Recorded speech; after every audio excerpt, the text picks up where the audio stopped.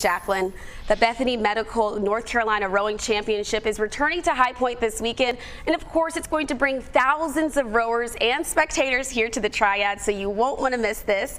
In fact, I'd like to go ahead and welcome Gene Kinnemith. He's the head of the High Point and the coach of the High Point Rowing Club. Gene, thank you so much for joining us.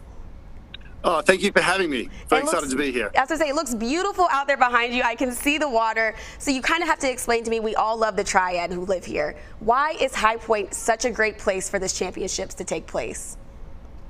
So I'm here at Festival Park at Oak Hollow Lake. And if you've ever been to Oak Hollow Lake, you'll know it's beautiful one day and perfect the next. That's just how this is. And that is why people come to Festival Park to row.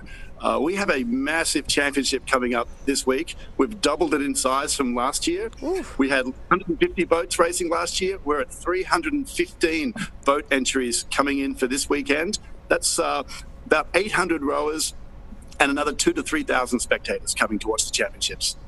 My goodness, it seems like it's going to be very, very, very competitive. Can you kind of speak to what these athletes are going through to get ready for the championships? So we have some really, really big high school programs coming in from Atlanta, from South Carolina, from Virginia and Tennessee. And a lot of these kids are looking to really put on their best performances to get recruited by collegiate coaches. And we'll have collegiate coaches watching the races, evaluating. But then a lot of the kids are just here to have fun, have a good race, hopefully win a medal and go home happy.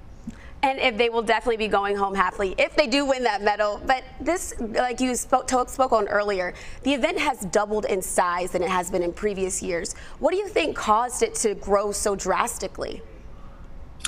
One of the things is there are very few locations in the southeast that have a really good straight body of water.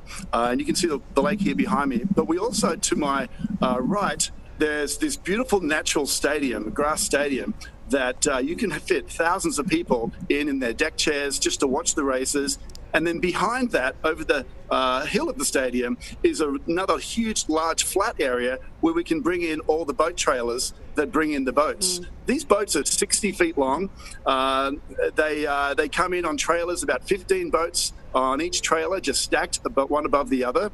And I mean, to give you an idea how big these trailers are, Congress had to pass a special federal exemption just for rowing trailers. They're bigger than semi-trailer trucks to get in here. And we have the space here at Oak Hollow Lake to get them all in. So I think that's really why it's taken off. The coaches who come here just love to be here for that fact. Well, thank goodness they have all that space out there. I did not realize that these boats were so large. And you kind of spoke on how many people are going to be flooding to the area. What is this going to actually mean for those local businesses who may be needing to see still a little bit of a rebound from the pandemic? Yeah, so we have food trucks that are coming in for the event, and they are going to sell every meal they can possibly produce. We also have restaurants, local restaurants. We really tried to push locally owned restaurants, such as Giano's, to cater meals for the teams. So these teams come in, and they may order up to 150 team meals from these restaurants that will be delivered here right to the lake, so that they have those to eat. And then we also don't try booking a hotel this weekend in the Triad. We've booked out pretty much everything for this rowing event. I know one Atlanta team booked out the Courtyard Marriott at the Oak Hollow Mall just pretty much all by themselves. So it's going to be a great weekend for the local economy in the Triad. That sounds amazing. And quickly before we go, I know there are some veterans who've been to this event before. Can you kind of just quickly touch on what's going to be new about this year's championships? Well, we have some sponsorship. This year we're going to have a regatta lounge for people who are looking for a little bit more of a more comfortable or I'd like to say luxurious experience at the event. And we'll have lovely outdoor furniture sponsored by the High Point, some High Point furniture companies. We'll have a sit-down lunch under a big tent. It'll be a lot of fun for anybody who wants to come and be a part of that. And you can purchase a ticket for that online at triadunitedrowing.com.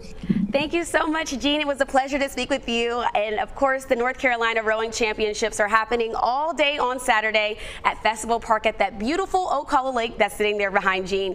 You can find out more information at triadunitedrowing.com.